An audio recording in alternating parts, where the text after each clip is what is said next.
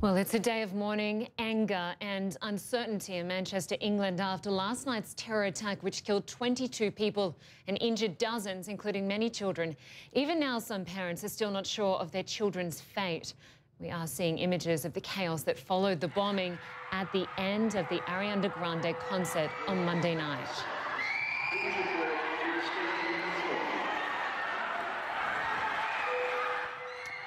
Fans there running out of the Manchester arena in sheer panic.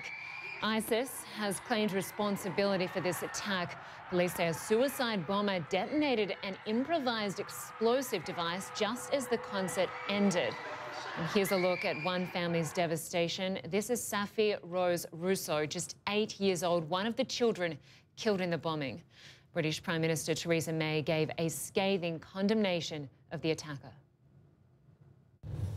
We struggle to comprehend the warped and twisted mind that sees a room packed with young children not as a scene to cherish, but as an opportunity for carnage.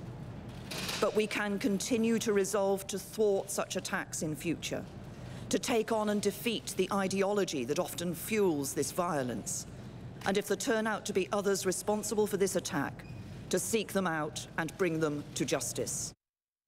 Well, police made an arrest in connection with that attack. Senior international correspondent Clarissa Ward is following the developments in Manchester. Clarissa, so far at least one arrest and several raids carried out. What can you tell us?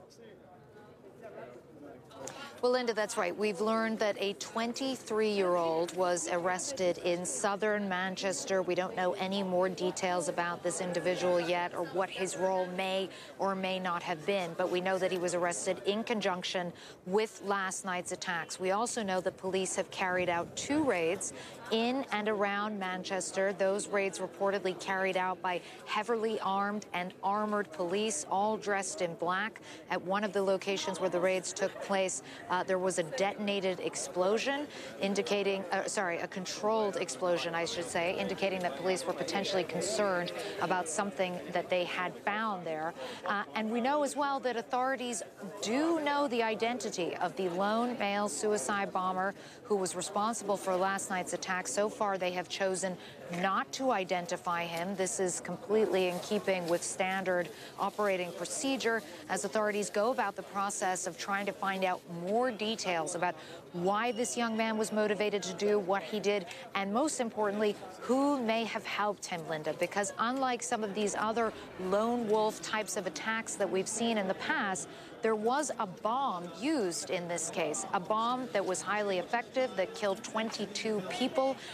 So police will be very concerned to try to drill down on who else may have been involved, whether he made the bomb himself, whether there were others that formed a part of this network. You mentioned that ISIS has claimed responsibility via its social media channels, and I should just caution our viewers that ISIS are often pretty opportunistic in the wakes of attacks of this nature, where they're keen to kind of exploit the chaos, take credit for the carnage. We've seen them do this many times before. While they've said that the individual was a, quote, soldier of the caliphate, they have not identified him. They have not released any kind of a video involving the attacker, nor have they said any or given any more information about him. So we should be a little bit skeptical of that claim at this stage, Lynda.